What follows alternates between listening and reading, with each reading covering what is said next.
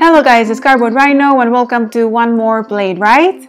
Today in this preview video we're gonna learn how to play Alone by Horrible Games that is right now on Kickstarter. Alone is a sci-fi, survival and horror dungeon crawler. There is one single stranded hero who is trying to complete a quest and is found completely alone against 1 to 3 evil masterminds who are doing their best to stop him. So one player takes on the role of the hero and the rest of the players take on the roles of the evil players. The evil players always have the full map in front of them, hidden behind a screen. Everything that happens during the game is recorded on the map by the evil players, and it's their duty to keep it always up to date and use it to plan their strategy on how to kill the hero. The hero doesn't see the map but only sees the labyrinth where the action takes place. The labyrinth is a sort of zoomed in view of the map, and it represents only the parts of the map that the hero can actually see at a specific moment, plus what is cached in the memory of their HoloWatch, the multi-purpose device they wear on their wrist. Everything that is present in the labyrinth is considered revealed, and everything that is not is unrevealed. At the end of each round, parts of the labyrinth will be removed, simulating the cache of the HoloWatch being routinely cleared, so the hero must try to remember them to avoid getting lost. The third area of the game is the hero sheet, where the hero's stats are tracked. The hero can use the room sector spaces and the radar to make notes and keep track of various information like the layout of the map, the direction of noise they hear, and so on. The hero sheet also features the reaction track, where each reaction card played by the evil players is placed. It's a way for both sides to keep track of the number of reactions still available to the evil players, and a way for the hero to have some clues regarding the evil player's strategy.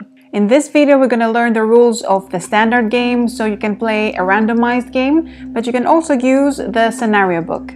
In the scenario book, you will find the 12 scenarios of the campaign mode for Alone, with each scenario moving forward an overarching story, which unfolds through several chapters. The outcome of each chapter will influence the gameplay of the subsequent one, as there is a branching storyline that can adapt to the decisions and actions of the players. Before you begin, either choose or randomly pick one player to be the hero, and the rest of the players will be the evil players. Depending on which side you play, the gameplay is completely different. The hero can only see as far as their flashlight allows them, just a few sections of the map at a time. The hero gameplay is all about deduction, exploration, and survival. The hero has missions to complete while using their wits to avoid the many dangers lurking in the darkness of the labyrinth, and they win if the final mission is successfully completed. On the other side of the fence, hidden behind their screens, the evil players can see everything. The evil gameplay is all about planning their strategies and setting traps. Evil players will spawn creatures, place danger tokens, and play reaction cards in response to the hero's actions. The evil players can only win the game by defeating the hero. After you have decided who's the evil and who's the hero decides which difficulty level you'll play. This will affect how many items they will start with and which rewards they will obtain upon triggering the final mission. Now let's start with the setup for the hero player. Place the hero sheet in front of the hero. The hero either chooses or randomly draws one character card and places it on the hero sheet. This will determine the hero's special abilities. Also, the hero declares the chosen difficulty level, placing the corresponding difficulty token on the character card. You place the life and self-control markers on the 12 space of the corresponding health tracks, and the round marker on the rightmost space of the round track over here. Each round has 8 turns, and you place one turn token on each of these 8 spaces. Here you place 3 adrenaline tokens as the hero's starting adrenaline pool.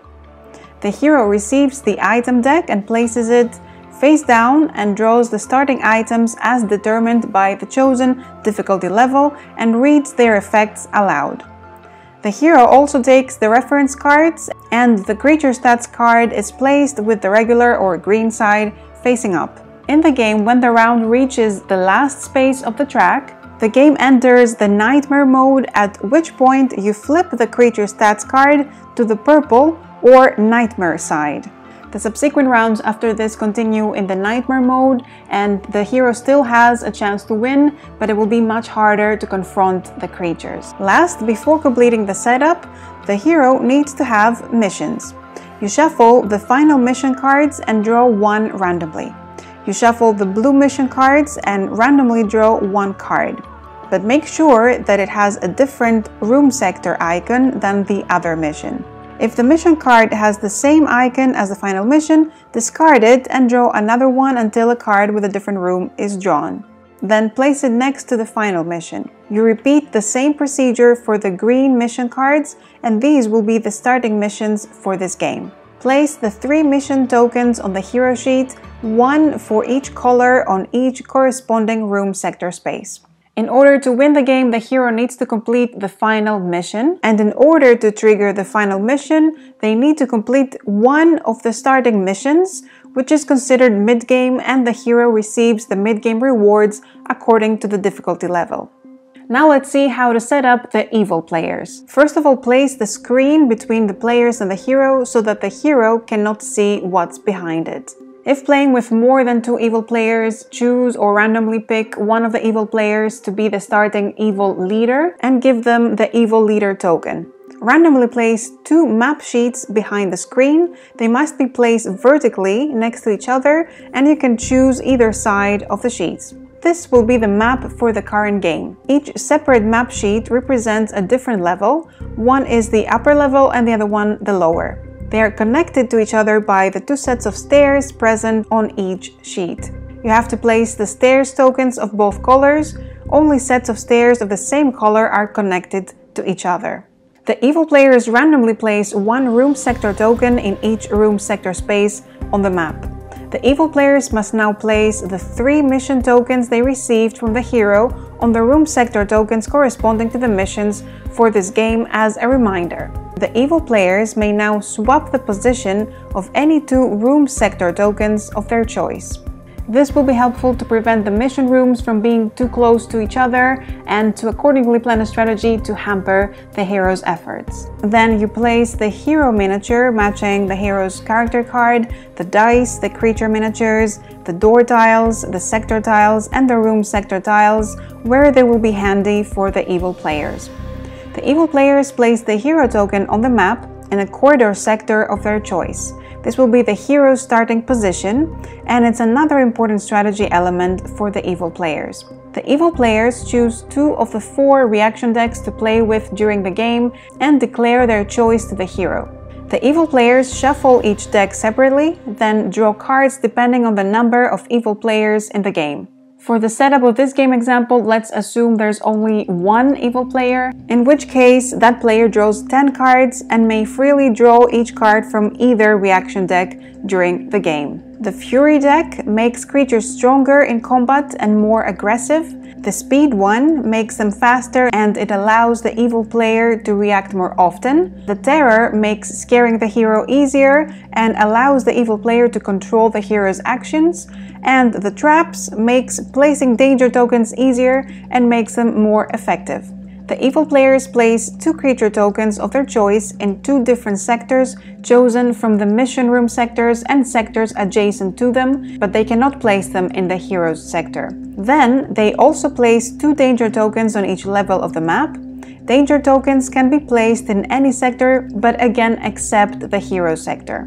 Last, the evil players create the labyrinth by placing the sector tile corresponding to the hero's position in front of the screen, on the hero's side of the table, with the hero miniature on top of it, and they place the compass next to the map so that the cardinal points are oriented like on the hero sheet. It will be used to keep the map and the labyrinth with the same orientation, because the evil players will need to give information about stuff to the hero player and they need to share the same orientation. So now we're ready to move to the actual gameplay. The hero will be the one choosing the actions for the turns, and the evil side can only do reactions. During each turn, the hero chooses an action to perform, declares it, and then spends a turn token by flipping it face down. In normal conditions, you can only perform one action per turn, but you can also perform two actions in a single turn if you trigger bullet time, and thus spending one adrenaline token to make it happen. So each turn, after you flip over the next turn token, you may do any of the following. You may spend one adrenaline token to recover one life or one self-control, but it can never go beyond the healing cap, which is the position of the round marker between your health tracks. You may also, at this point, discard a companion to activate their sacrifice ability, which is a one-use option, and you may also declare if you're going to trigger bullet time. Then you declare the first action. At any moment after that point, one or two reaction cards may be played. The exact moment in time that each card can be played is written on them. Then you resolve the action, and if bullet time was triggered, you declare the second action and resolve it. The reaction cards can be played by any evil player, but you can only play up to 2 reaction cards per turn, and they have to be approved by the evil leader. The first reaction card is placed vertically on the first empty space from the left of the reaction track on the hero sheet. If the second reaction card is played, it is placed horizontally, covering the next 2 empty spaces on the reaction track. If there are no empty spaces left on the reaction track, no more reaction cards can be played in that round. The amount of reactions played affects the number of danger tokens that remain uncovered at the end of each round, and thus the amount of danger tokens the evil players get to place on the map before the new round. Reaction cards with the lightning symbol in the top right are instant reactions, and they can be played during the hero's turn at the time stated on the card. The rest are played at the end of the hero's turn. A card is considered to be dangerous when the hero is in a sector with a danger token, and then you can apply the second effect on the card. An allowed reaction card can only be played when the specific hero action is triggered, or when the hero takes a certain type of damage. A standard reaction is any card played face down and can always be played as a reaction to any hero action. It is used to move one creature up to one sector or spawn one creature. You do not need to announce which of the two is being performed. After all the actions have been performed and the reaction cards have been played, then the turn ends. If there are creatures in the hero sector at the end of a turn, they attack automatically. Also, at the end of the turn, if a creature has completed a movement in a lit sector that is not the hero sector, the lights in this sector are switched off. The lights are an important part of the game, as the hero gets an advantage when moving in a lit sector, and that's mainly for 2 reasons. First of all, when fighting a creature in the light, then the hero has more chances of success with the dice, as we will explain later on. And secondly, some creatures' ability is lower in light conditions. Now let's have a look at the actions that a hero can perform during their turn.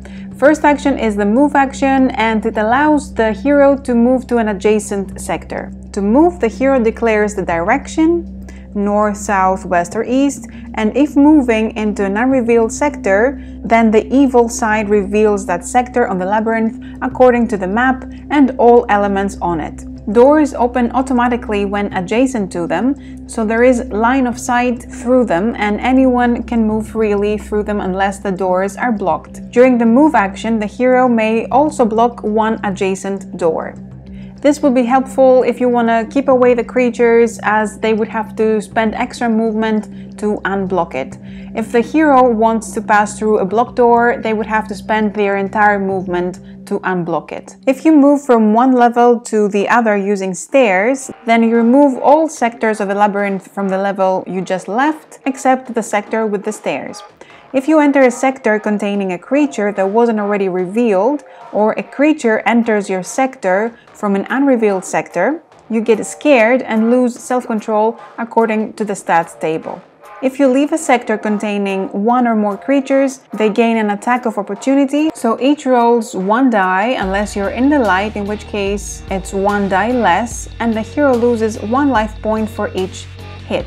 The dice have 3 possible results. This one is hit, this one is a miss, and this one is a miss as well, except for when the hero is fighting in the light, in which case it counts as a hit for the hero, and when there is a danger icon in the room or sector, which counts as a hit for the evil players. When a creature is spawned or moved, it creates noise.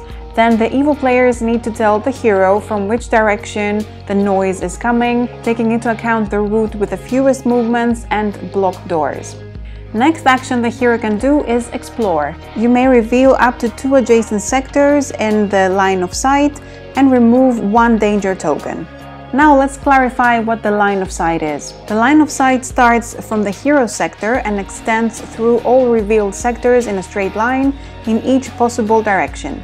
It is interrupted only by walls such as this curve, a door that is not adjacent to the hero sector, an unrevealed sector, and a sector on the other side of the stairs.